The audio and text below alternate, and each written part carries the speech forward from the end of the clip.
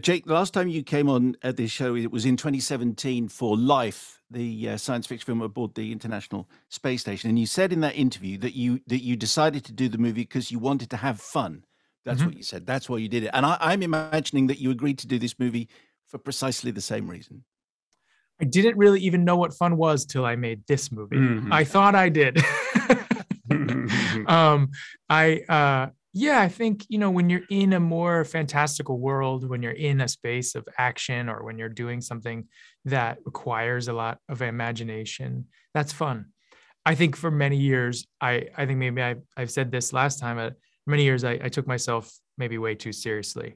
And it's nice to move into a world where there's so much play. It was lovely to work with someone like Yahya, who's such a smart actor, such a smart human, and to ask all the appropriate questions that we do as actors, but also to just let go and enjoy the crazy ride that is a Michael Bay film.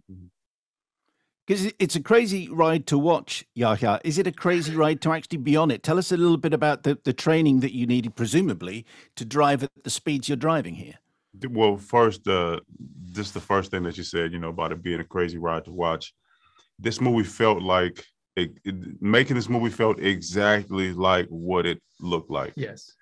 Right? Yes. It felt like there was really no difference. So as wild as it was, as tense as it was, sensitive even at times, but definitely the energy of this film was the energy on the set, and that's a positive thing. That's really, I got to take my hats off to Michael for really curating that, that type of environment. But for sure, my first day on set, actually, I think my second day right before I drove the ambulance, I'm in a big parking lot with the orange cones, and they're telling me to put to floor it, to put the gas to the floor, and I'm swerving through the cones and trying to drift the ambulance, and that is, it's in a lot of ways it's a dream job, like to call that my job, learning how to drive an ambulance and learning how to drive it safely, but dangerously at the same time.